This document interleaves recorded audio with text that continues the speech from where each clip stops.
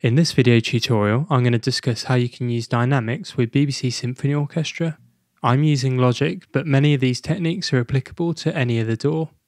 The most common way of changing dynamics when using our libraries is to use a mod wheel on the MIDI keyboard. Simply move this up and down as you play in the notes.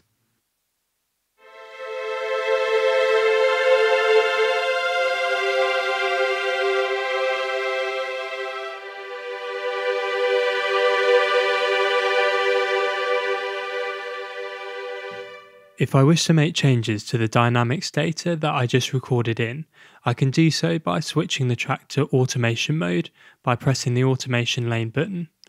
To see the data in the line, we'll need to switch the track to region mode and then select modulation from the drop-down.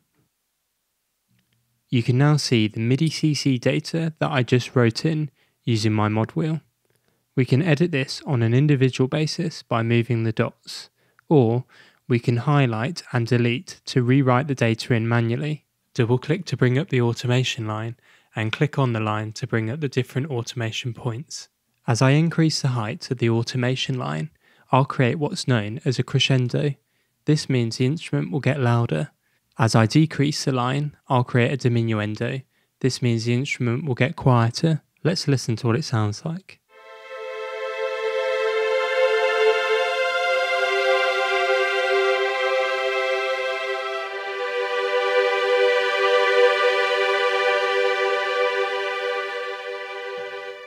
If you don't own a MIDI controller or you don't like to write the data in manually, there is a third option available to you. By switching to touch mode, we can now record in the movements of the fader using the interface. In order to see what data we're writing in, you'll need to now switch automation from region to track. If you go on BBC Symphony Orchestra, select the relevant fader from the drop-down.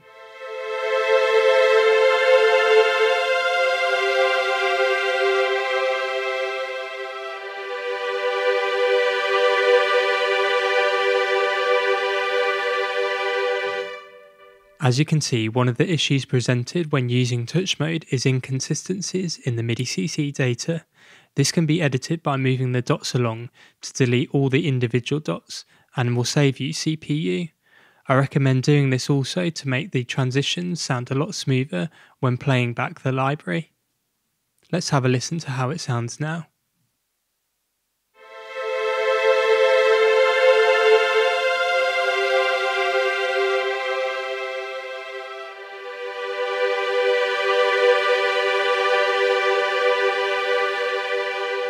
The final thing to remember is to switch the track mode from touch to read. This means if you move any of the parameters on the plugin afterwards, you won't overwrite the data that we've just written. Thanks for watching Spitfire Clips. Let us know if it was too long, too short, too fast or too slow in the comments down below. Hit like if we answered your question and subscribe for more clips, tips, tricks and exclusive Spitfire content.